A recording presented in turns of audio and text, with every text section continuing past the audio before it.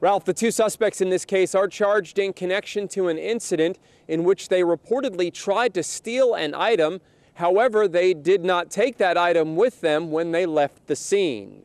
52-year-old Christopher Scott Thompson of Stony Point and 47-year-old Charles Nathan England of Statesville were arrested by Iredell County Sheriff's officers. They're each charged with felony breaking and entering to a building and misdemeanor attempted larceny.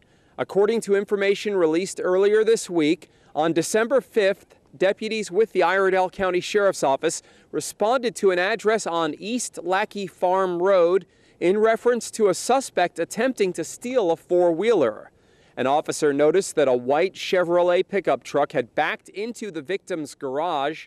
Two men loaded the four-wheeler into the truck.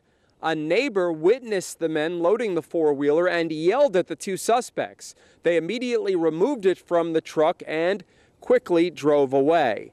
The suspects were identified as Thompson and England.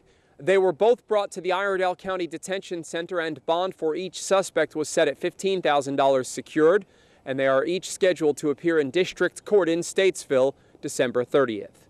Reporting for WHKY-TV News, I'm Rob Eastwood. Back to you.